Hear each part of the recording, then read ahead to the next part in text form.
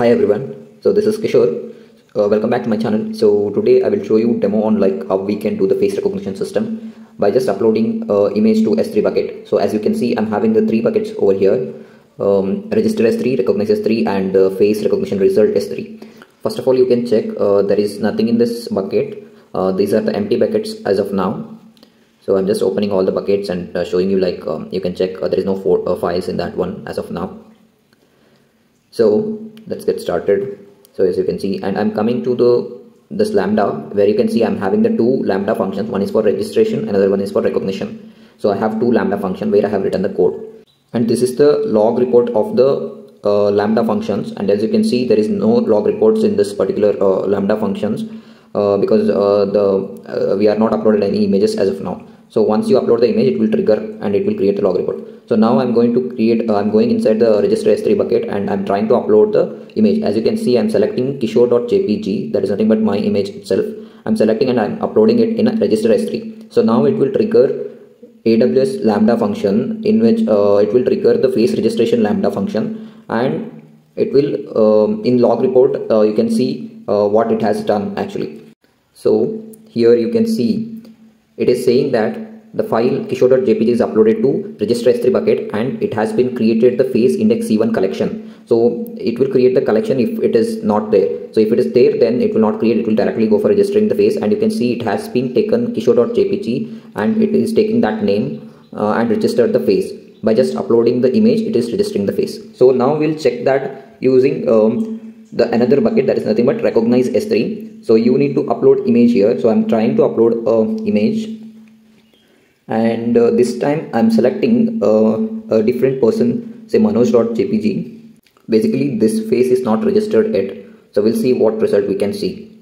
So you can check out the log report as well. Basically when you just upload that image, it will automatically trigger that face recognition lambda, that is the second lambda function. And now you can see the log report. It is saying that manoj.jpg is uploaded to recognize S3 bucket and it is started, and you can see not recognized a face because that face is not registered.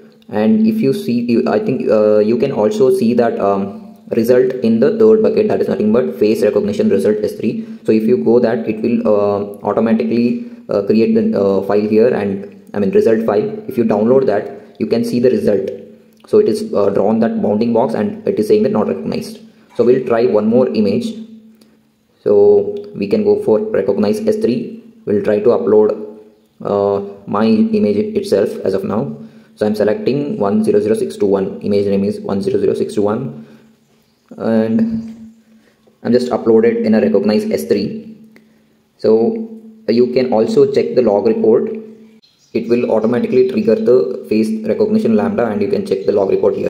So it's here you can see it started here, and it is saying that 100621 image is uploaded to recognize S3, and it started and recognize the face, and the name is Kishore, and it's saved into a S3 bucket. So now you can go for face recognition result S3 bucket, where it will you can see one more file and you can download that as well. So if you download and check that file, it will consist a result of that particular image. So you can see in this phase it is recognized Kishore.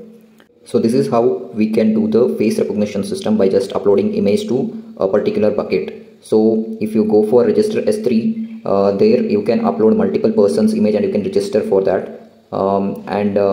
In the second bucket, that is nothing but recognize S3, where you can test the image, I mean test the person, and in third bucket it will store the result automatically which you tested. And these are the two lambda functions which I have created for registration and recognition. I have wrote a code inside this lambda function. I'm not going to give you the code of this lambda function, and also there is some procedures to create this lambda functions. So if you want the code and also the workflow, then you can WhatsApp me directly. I will provide you my WhatsApp number in the description. Thank you for watching.